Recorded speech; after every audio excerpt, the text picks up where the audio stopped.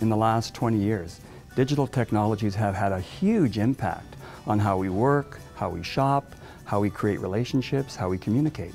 And that has fundamentally changed how learning happens and actually who we are as learners. I think we have a big opportunity at the Werklund School at the University of Calgary to create a different kind of teacher by focusing on becoming a very different kind of learner. A learner who understands that every day is an opportunity for creativity and innovation. All of us live in a world that is built around science, technology, engineering, and mathematics. I think what's happening right now in the world is that we're seeing a greater push for STEM education at all levels, K-12, college, and beyond. There is a widespread acknowledgement that public needs to be more STEM literate. And what that means is that they need to understand not just basics in science that we learn in school, but also they need to be more technologically literate. They need to know coding, they need to understand the impact that code has on our everyday lives, both in private and in public. This has bearings on the workforce needs, but also it has a huge bearing on diversification of the economy, because we are going to require more and more creative solutions for economic progress, and a strong background in STEM education certainly can support a greater growth in creativity and innovation. Well, I think where the University of Calgary is at around STEM education is we are at a point where we are ready to really explore how we work in an interdisciplinary way and how we work in a collaborative way, both with our students and with our students as partners, working with our academic staff.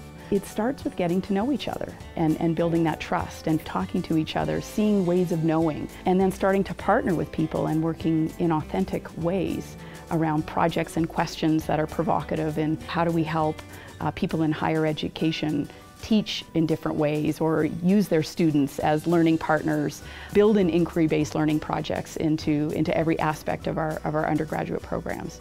I think one of the biggest things, and something I'm really pleased to be a part of, is the STEM component of the undergraduate program. And the fact that it is completely cross-curricular, that isn't something that's just being developed for our secondary science teachers, for example, but it's something that's required for all, from our early childhood program even, all the way up to our secondary in every subject area. And that means actually really thinking, what does STEM mean for our students who want to teach literature and history, and who are musicians and artists? And in addition, what does it actually mean for our science and math teachers, and helping them really see that STEM isn't just another way of doing science education or another way of doing math education. It's a way of really thinking about how all of us can engage in design-based thinking, problem solving, and questions that are really applicable to students' lives and to society at large. Well, it's very important to note that the Werklund School of Education doesn't exist by itself. We're here at the University of Calgary. And this is a university that was born in the 60s, at a time where, people really were out there willing to take risks. This whole university was built on that model. Every decade, we've tried something new. We've pushed the envelope. If you think about all the great innovators and creative people in history and read their biographies, guess what? They had many, many failures. Many things didn't work, and they persisted. They had a kind of resilience about them, a belief that if I keep on trying, I'll learn something from that and be able to apply it in a new way. Well, in the past, and even today, our education system hasn't supported that approach. It's been all about getting it right quickly and doing it in the same way. Well, we're rethinking all of that in the Werklund School, inviting our students to come in and think about what it means to be creative and innovative. How do we do that as a human being?